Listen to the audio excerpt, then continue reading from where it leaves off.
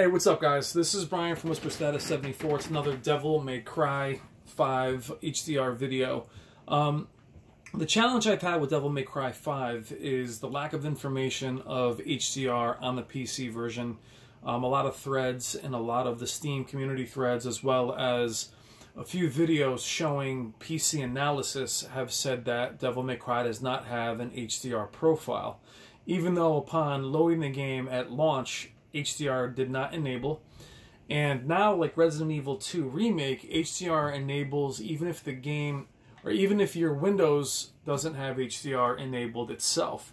I did it with Resident Evil 2, turned off HDR in the Microsoft control panel, and it still forced it on. The question I have with Devil May Cry 5 is it a true HDR profile? A lot of you guys from the last video have said that HDR works fine for you. It does work fine for me as well, meaning that it is on. And some of you guys have complained that you can't turn it off. And that's really the issue. It's hard to turn it off, even turning it off in the control panel. It also doesn't work turning it off in your picture settings of your TV. The only way I've been able to turn it off is this workaround, which is in the options, is to run the game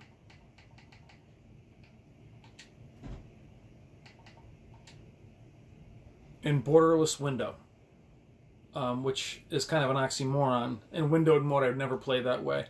But you can see that it's in borderless window, playing now, and HDR is off.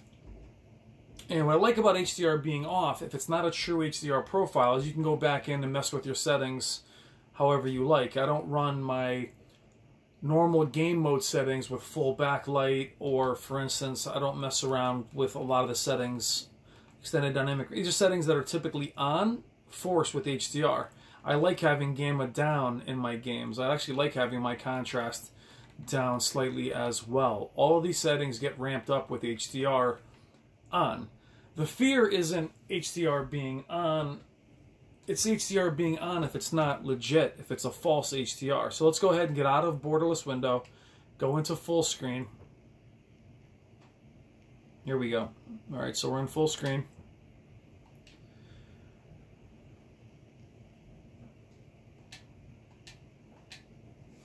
Let's see what we got.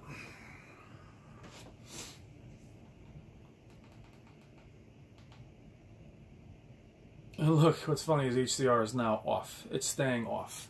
So there that goes.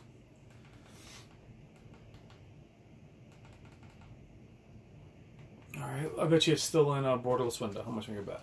Let's go back. Sorry about that.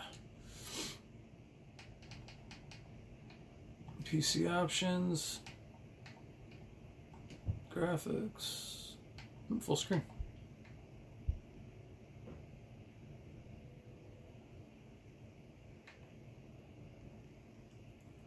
There's windowed, lovely. Full screen. See, there should be an apply, and there wasn't.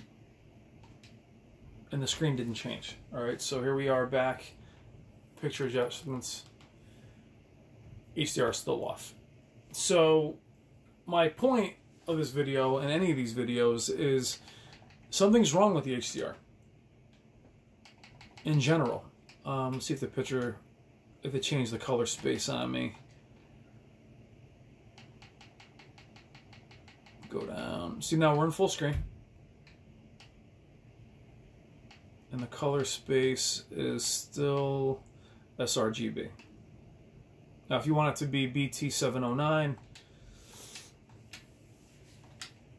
which I'm not sure why it even offers that, which is more in line with non-HDR. Let's see if we go back in and switch that. In the options, go back to color space. I'm not sure why they even put this in, to be honest, because there's times where this is actually grayed out.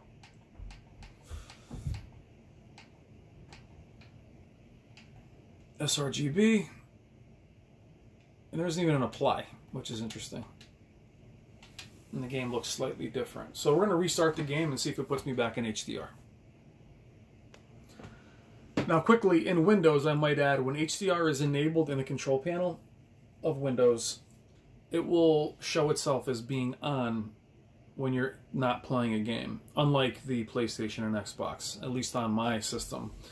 And then when you go into a game, HDR will stay enabled or it will turn off. Be careful, in some older games it doesn't turn off, it stays forced on, but HDR is here, right? It's enabled. You saw me go back to full screen, it didn't turn back on. Okay guys, restarted the title, now we're back into the settings, and here we are, and HDR is enabled. Now what's interesting with HDR in a lot of games is, one, if you force it on in the panel of your display, it tends to look terrible. But we go back in, all the settings are now maxed, except for contrast, oddly enough, but gamma's back up and this and that. So go over to video options.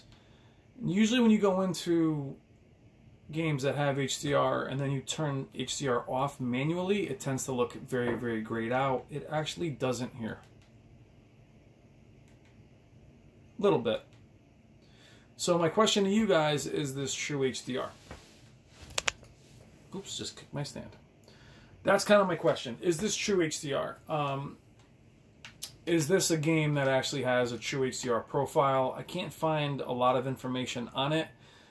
Even the Dark Side of Gaming and Digital Foundry, their PC analysis hasn't even talked about HDR, which leads me to believe that it might not have one. A lot of the Steam community has talked about it not having HDR. A lot of the other Devil May Cry PC videos have said that the PC version didn't have HDR. So in this video here, which is from, let's see, Erase Citizens, let's listen to this part here, okay? On our OLED television, and we're very happy with the results. It's a shame that HDR is not an option on PC, as this would have looked amazing on TVs that support high refresh rates. This is also very disappointing, considering that it is an option for Resident Evil 2 and Resident Evil 7. However, HDR is available on both the PlayStation 4 and Xbox One versions of the game for those who pick up either of the console versions. We installed Devil May Cry 5 on an SSD, making the load times incredibly short, as you can see. I've heard that in a few different videos. How about you guys? Now in the Steam forums,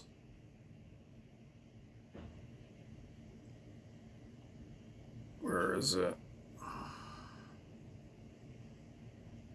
Ultra wide support? No, it does not. No HDR on PC. That's not really what I call the best version so far. And I will gladly sacrifice HDR. So a lot of these guys are saying there isn't HDR in the game, even though HDR is being forced on by the actual game itself. So again, my question to you guys is this true HDR? What have you guys seen? What have you read? By turning HDR off the way I did before with the borderless trick, I wasn't able to re-enable it without restarting the game. What's interesting though is turning HDR off with the borderless trick, borderless window, it didn't look any different. So my question to you guys is, what are you seeing? Are you enjoying it with the HDR? I don't like turning HDR off if a game has it, but what are you guys seeing? Are you guys enjoying HDR? And also, please tell me what your NVIDIA control panel color spaces are.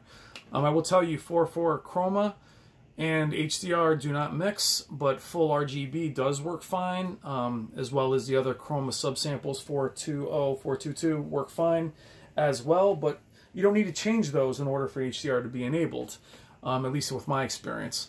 So what are you seeing with Devil May Cry's HDR? Are you enjoying it? I think the game looks really good, but I don't know if I'm really seeing true HDR from what I'm reading. So let me know in the comments what you think, and hopefully they do fix this, but you can turn HDR off with the borderless window, and the game looks pretty much the same, but you can turn it off that way. I showed you in the video. But let me know what you guys think. Are you enjoying the game? And also put in what your color space settings are, and hopefully they resolve this to where it's not forced on. But with Resident Evil 2, it's forced on. So who knows what we're getting, but that's the worst part about PC, is who the hell knows. All right, guys, thank you as always. Take care.